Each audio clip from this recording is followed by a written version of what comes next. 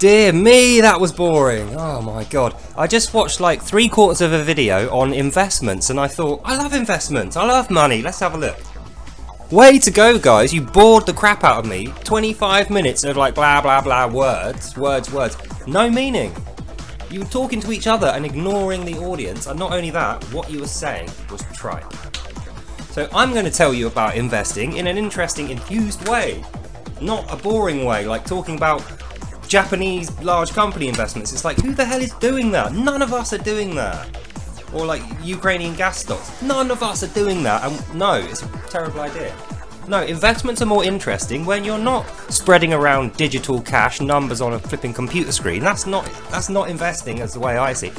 I see investing as buying things, holding them for a long time, and then selling them at a very high price at a later date. It's interesting. It's like, how have they made it that flipping boring? I can't understand how they've made it that dull. Yeah, I do actually. One of them's just dull all the time. It's just boring all the time. So anyway, back to investments, right? I reviewed this record paper shiny case. There's not much to it that you don't understand. You know what a vinyl record is, right? I paid like $20 for this and $5 for shipping. Now if I keep this for 50 years, this will be not only a rarity, but it's also signed. So how much do you think this is going to sell for? Well, that's more interesting than someone pushing a button on a computer, shifting a load of CFDs into someone else's account and saying next week I'll be worth 20 million. It's like, no you won't.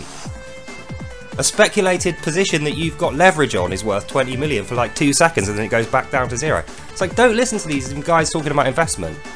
I was really interested. I really wanted it to be good.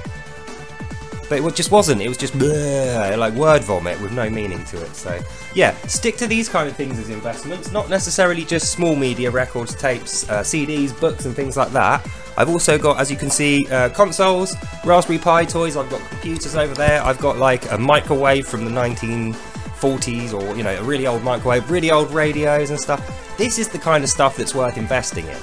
Not only because it's good now, but if you look after it, you can sell it and get loads of money, like loads. Like these guys, okay, they're talking about bigger sums of money than I'm going to be talking about with my investing. I'm not investing some company's 25 million and then saying I earned 100 million and having to give it back and getting paid like 10 grand. That's not investing, that's just employment. Investing is when you or me, someone sat at home, buys something and then speculates on the value and sells it for a higher price. It's that simple. It's not about figures, stupid buzzwords. It's not about a jargon word salad that confuse the hell out of people and doesn't actually make sense. It's certainly not about mathematics, advanced level mathematics. It's just not. Those guys miss the point of investing.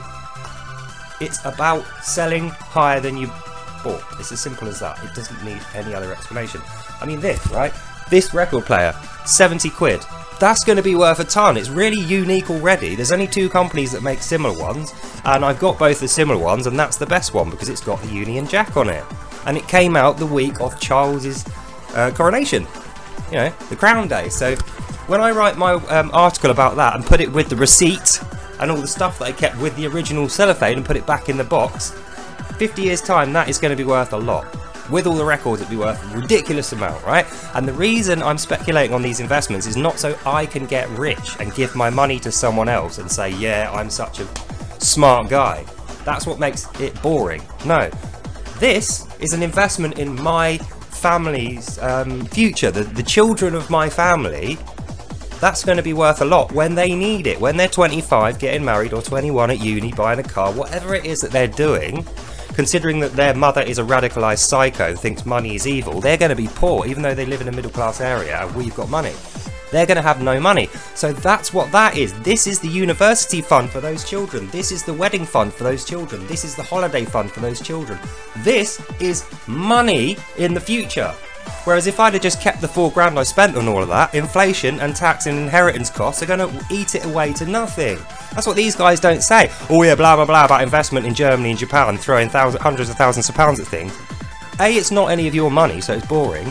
B, you're giving away the profit, so you're employed, it's boring. And C, it's not a physical thing. It's literally tapping buttons and then watching matrix code. It's so dull. Avoid that kind of investing.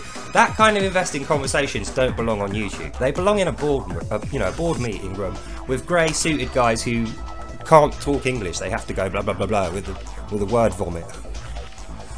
Oh, so yeah, you get the general idea with investing. I've pretty much told you the long and short of it. Buy low, sell high, speculate in the middle, wait as long as you can, keep it in good condition, keep the receipt.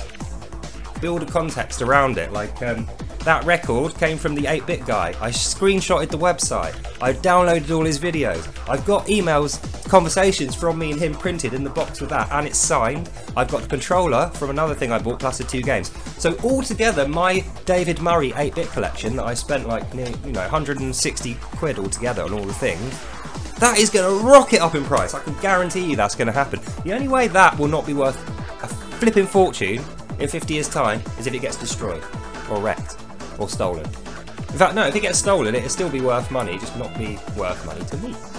So yeah, I've said all I need to say on investing. Please feel free to ignore the greybeards in the suits talking cobblers and confusing the hell out of people and making you feel bad that you've only got like 200 quid to invest or £1,000 to invest. It's terrible, I hate when people do that.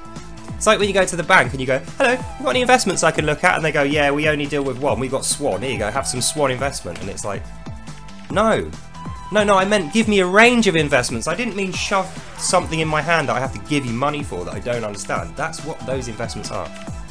Real investment is stuff that you have, that you own, that you speculate on, and when the value goes up in the future, you keep the money for, and then you can give it to whoever you want, or you can spend it on holidays, or drugs, or hookers, or whatever it is you want. But the point is, it's not boring. It's only boring if you make it boring, and it will only be made boring if there's no emotion, no enthusiasm, there's no connection. You're not doing it for yourself or your family. There's no purpose to it. Investing for the sake of investing is shit. So boring. Anyway, so that's my little piece on investing part 1. So save up your money if you're an idiot. Spend it on stuff that goes up in value, that can't be taxed, that can't be inheritance loss, that can't have anything happen to it apart from destruction, fire, theft. Investment. Get on it. See you in the next one.